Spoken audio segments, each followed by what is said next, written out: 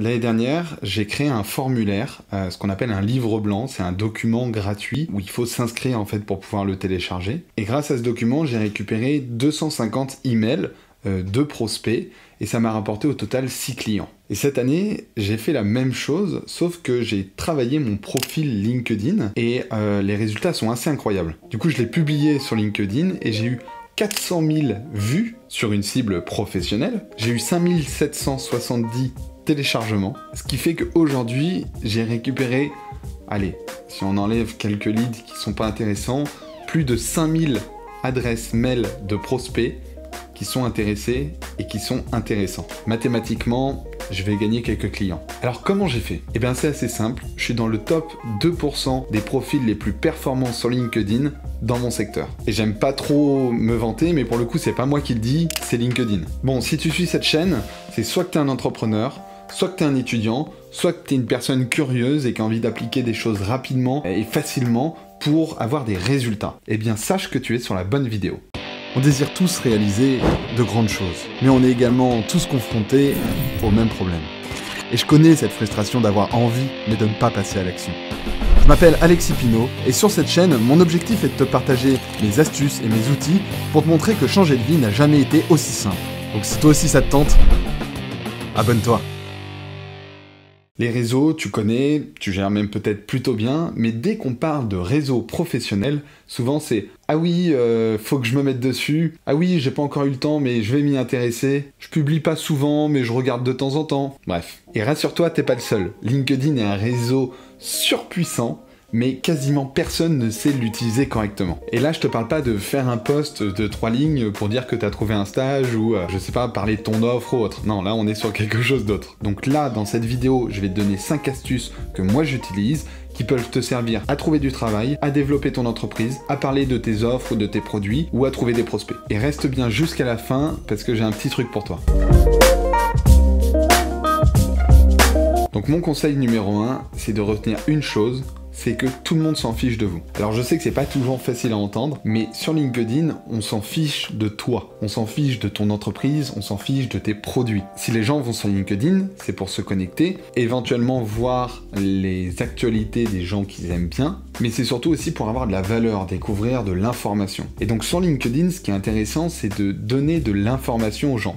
Alors ça peut correspondre à ton secteur, ça peut être relié à une offre que tu viens de sortir, à des produits ou ce que tu veux, mais il faut que tu leur apportes de la valeur. Si tu es en demande sur LinkedIn, voici mon CV, je cherche un stage, ok? Si tu es toujours en demande sur LinkedIn, mais que toi tu n'apportes rien, les gens vont te squeezer. Parce que les gens qui demandent sur LinkedIn, il n'y a que ça. Alors que les gens qui apportent vraiment de la valeur, qui apportent quelque chose, là c'est différent. Donc pense bien que quand tu écris un post, quand tu fais quelque chose sur LinkedIn, pense toujours je dois donner de la valeur, je dois donner avant de recevoir quelque chose. Ça c'est mon premier conseil, c'est arrête d'être focus sur ton entreprise, arrête d'être focus sur tes produits, éventuellement sois focus sur ton secteur, si vraiment tu veux avoir un territoire d'expression, parler de quelque chose autour de ton secteur, c'est possible. Moi par exemple dans mon entreprise, je parle du marketing d'influence, mais ça m'arrive aussi de parler de plein de secteurs connexes, ça m'arrive de parler de publicité, ça m'arrive de parler de la télévision, des médias, du social media, enfin de plein d'autres choses, mais à chaque fois j'arrive à faire un rapport avec l'influence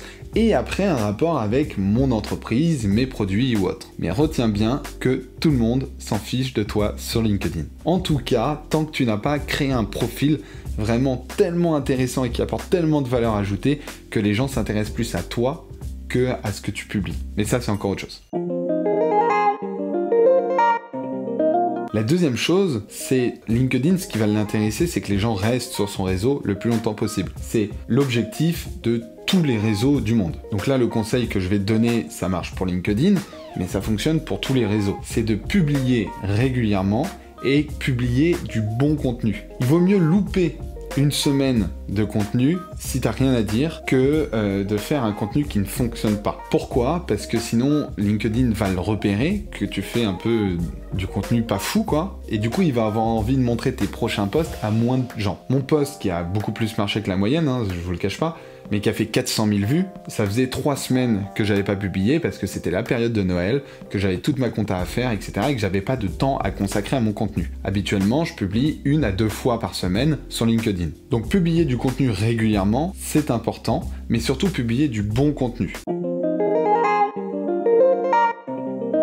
Troisième chose, c'est d'inciter les gens à participer. LinkedIn, en tout cas en 2021, l'algorithme il est assez simple. C'est-à-dire que tu postes quelque chose, si les gens le voient, plus ils le voient longtemps, plus LinkedIn va avoir envie de le mettre en avant. C'est pour ça que le format carrousel, c'est hyper intéressant et on pourra en faire une vidéo dédiée d'ailleurs parce que c'est le schéma narratif du carrousel pour tenir en haleine et du coup faire rester les gens le plus longtemps possible. Sur ton post, c'est hyper intéressant à savoir, donc ça je pourrais en faire une vidéo, dis-le moi dans les commentaires si ça t'intéresse. Mais surtout, LinkedIn, ce qu'il va aimer, c'est qu'on va y avoir des likes et des commentaires. Il y a quelque chose qui existe qui s'appelle les pods, qui génère du faux engagement, des faux likes et des faux commentaires. Je pense que LinkedIn va très vite s'en apercevoir et va arrêter de les faire fonctionner. Aujourd'hui, je te recommande pas de passer par un pod. Oui, t'as plus de vues, mais est-ce que c'est vraiment des choses qui sont très qualitatives? Je suis pas sûr. J'ai testé un peu, mais j'ai pas encore réussi à vraiment mesurer le retour sur investissement, savoir si c'était hyper intéressant. Donc moi, ce que je te conseille, c'est plutôt de te concentrer sur ta communauté, même si elle est petite, et de générer de l'engagement. Tu peux poser des questions, tu peux inciter vraiment à écrire en commentaire pour avoir une info. Moi, par exemple, c'est ce que j'ai fait dans mon post LinkedIn là, pour télécharger mon livre blanc. Ce que je faisais, c'est que j'ai trouvé un sujet qui était intéressant.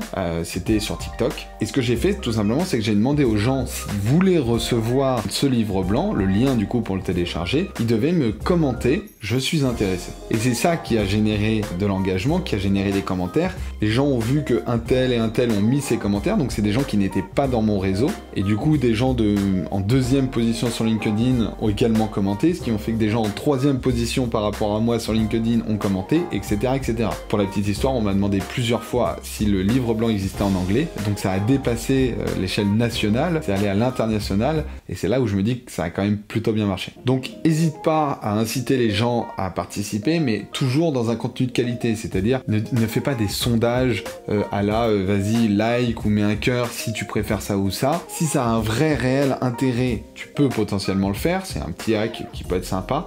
Il faut vraiment qu'il y ait un intérêt. Si jamais tu sens que c'est un peu du bullshit juste pour faire de l'engagement et que derrière il n'y a rien, ça sert à rien. Il faut vraiment faire attention à ce qu'on appelle les vanity metrics. Les vanity metrics, c'est par exemple, moi ce que j'ai commencé à te dire, j'ai eu 400 000 vues, j'ai eu 5000 téléchargements. Ça c'est des vanity metrics, c'est des choses qui flattent l'ego. On est tous un peu vaniteux, je te rassure. Ce qu'il va vraiment falloir mesurer à la fin, c'est l'impact que tu as. Moi, ce que je vais vraiment mesurer à la fin, c'est combien de clients ça m'a généré, et c'est combien de chiffre d'affaires concret ça m'a généré. Et après, je vais comparer le temps que j'y ai passé par rapport au chiffre d'affaires que ça m'a généré. Parce que je vous promets que répondre à 5000 commentaires, ça prend un petit peu de temps. Maintenant, je sais aussi qu'il y a des gens de chez L'Oréal, des gens de chez BNP Paribas, des gens de Carrefour, etc. qui ont demandé ce livre blanc. Donc, potentiellement, ça me fait des ouvertures dans ces entreprises-là.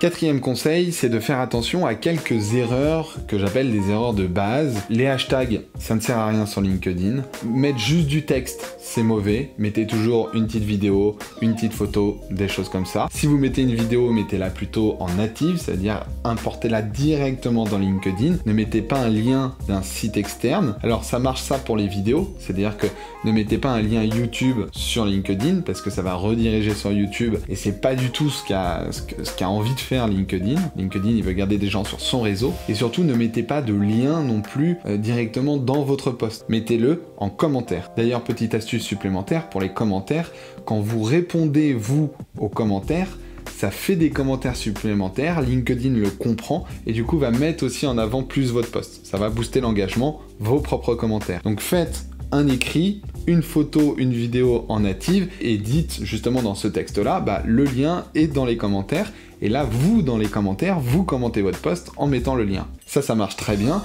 parce que LinkedIn n'a pas l'impression que vous redirigez les gens à l'extérieur et en plus de ça, ça fait des commentaires, donc de l'engagement pour votre post. N'hésitez pas aussi à taguer des gens, ça c'est hyper intéressant parce que les gens du coup vont les voir et ils vont se sentir un petit peu obligés de liker ou de commenter, mais taguez pas n'importe qui pour n'importe quoi aussi. Essayez d'être cohérent, il faut que ça ait un rapport avec le sujet ou autre. Et raconter des histoires, c'est hyper important aussi. De raconter une histoire, de faire vivre des émotions à son audience. Ça marche pas que en vidéo, les émotions. Ça marche aussi sur LinkedIn dans un écrit. Dernier petit conseil, le conseil numéro 5, c'est de toujours avoir un objectif ou un call to action sur votre publication. Quand je publie sur LinkedIn, c'est soit pour rediriger vers mon blog pour qu'ils découvrent ce qu'on a fait ou nos offres, etc. Soit c'est pour générer un téléchargement et du coup récupérer un lead. Ça dépend de votre tunnel de conversion. Vous en avez pas, c'est comme vous voulez. Mais en tout cas, ce qu'il faut retenir, c'est que chaque post que vous allez faire doit répondre à un objectif. Est-ce que c'est de montrer mon expertise? Mais dans ce cas-là, vous allez pouvoir mesurer peut-être le nombre de commentaires et le nombre de débats que vous avez ouverts et comment vous y avez répondu. Si votre objectif c'est de montrer votre expertise et de convaincre, c'est la meilleure solution, c'est d'ouvrir un débat et de répondre à ces gens-là pour montrer que vous avez l'information. Si votre objectif c'est de générer du téléchargement, l'idée ça va être de faire voir votre post à un maximum de monde et que derrière vous allez vraiment mesurer le nombre de téléchargements. Il y a un petit site qui s'appelle Bitly qui est hyper pratique pour calculer le nombre de clics qu'il y a eu sur votre lien. Attention, le nombre de clics ne veut pas dire le nombre de téléchargements, mais c'est déjà une première métrique. Avec ces 5 conseils, déjà, vous avez des très bonnes bases pour commencer sur LinkedIn. N'hésitez pas à du coup créer, ça va pas venir du jour au lendemain. Et surtout, restez au courant parce qu'il y a des nouveaux formats sur LinkedIn comme le format carousel, le format sondage maintenant qui existent, qui sont hyper intéressants et LinkedIn en général les met en avant pour justement pouvoir les tester. Donc c'est bien d'avoir un petit peu de créativité et d'aller sur ces nouveaux formats-là. Tout à l'heure, je te disais que j'étais dans le top 2% des utilisateurs de mon secteur. Ça, je le sais grâce au SSI, au Social Selling Index de LinkedIn. Donc en gros, pour faire simple, c'est un score que te donne LinkedIn sur ton engagement, la façon de répondre aux gens, etc. etc.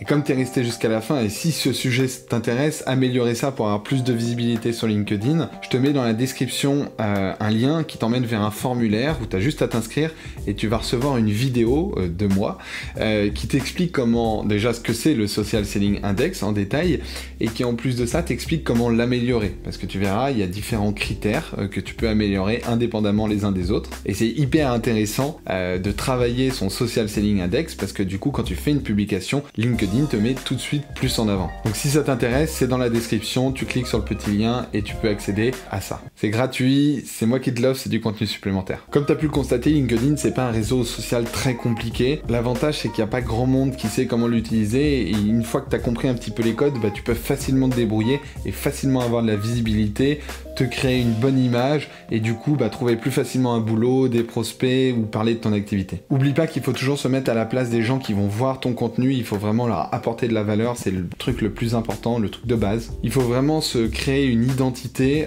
au fur et à mesure de tes posts et c'est ça qui va vraiment bien marcher. Je pourrais te faire d'autres vidéos sur LinkedIn si ça t'intéresse.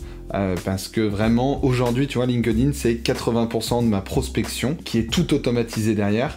D'ailleurs si ça t'intéresse tout ça, n'hésite pas à me dire ce que tu aimerais comme type de vidéo, soit plus sur ton profil LinkedIn, soit justement sur la prospection sur LinkedIn, comment faire, quelles sont les bonnes pratiques. Voilà, aujourd'hui moi mon business il fonctionne à 80% grâce à LinkedIn. Comme je sais jamais à 100% ce qui va intéresser les gens, le mieux c'est de me mettre des commentaires et du coup comme ça je peux trier, je peux savoir si c'est plutôt ça ou ça qui vous intéresse pour les prochaines vidéos, parce que des petits hacks comme ça, notamment sur LinkedIn, j'en ai vraiment pas mal. Si t'as aimé cette vidéo, évidemment je t'invite à mettre un petit pouce en l'air, moi c'est ce qui me permet de savoir si ça fonctionne ou pas, c'est un petit peu ma vanity metrics mais pas que, parce que c'est aussi de l'engagement de votre part et c'est hyper cool. Et puis évidemment je t'invite à t'abonner pour voir d'autres vidéos justement que je vais faire.